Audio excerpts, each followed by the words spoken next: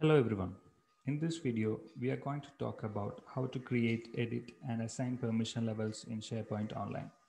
I'm Alex Joseph from Doc365. Let's get started. SharePoint admins need to manage who can make changes on their sites.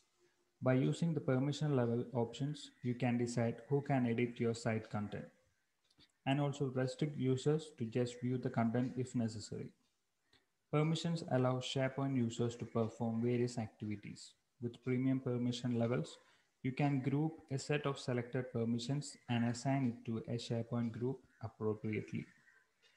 To create or edit a permission level, you need to be part of a SharePoint group with permissions to manage permission levels. Let's see how it can be done.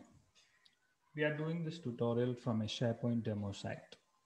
So first, you need to click on the settings icon at the top on the right side of the page and click on site settings. The site settings page will be loaded and you can click on site permissions under the users and permissions section. So it will take you to the site permissions page.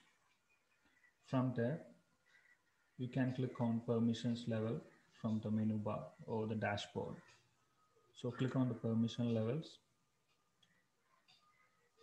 Here you can see the currently available permission levels. So to create a new permission level, just click on the add a permission level option.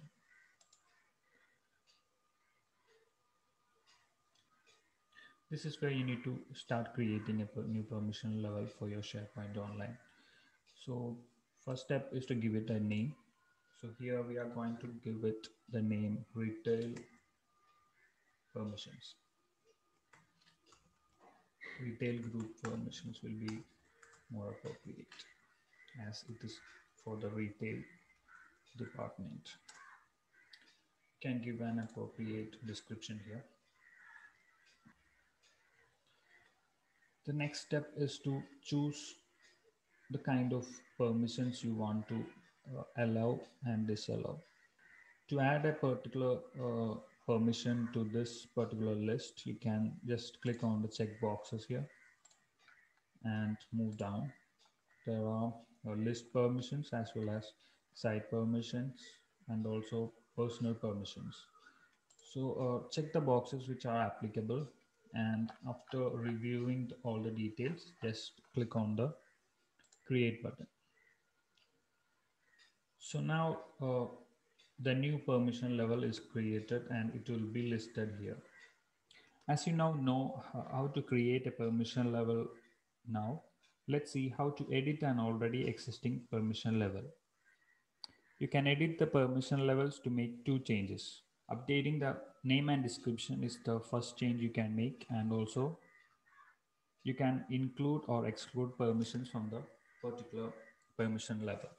So here let's edit the retail group permission level we just added. So just click on the permission level you just added or to which you want to make changes. So it will take you to the same page where you started creating the level. So edit it accordingly. Like if you want to change the name, you can change it here. If you want to update the description, you can do it here.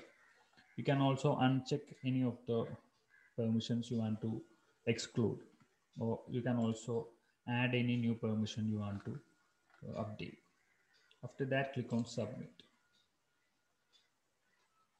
By doing this, you have edited an existing permission level and made it perfect. Hope this tutorial helps you to make the most of permission levels in SharePoint Online. Have a good day.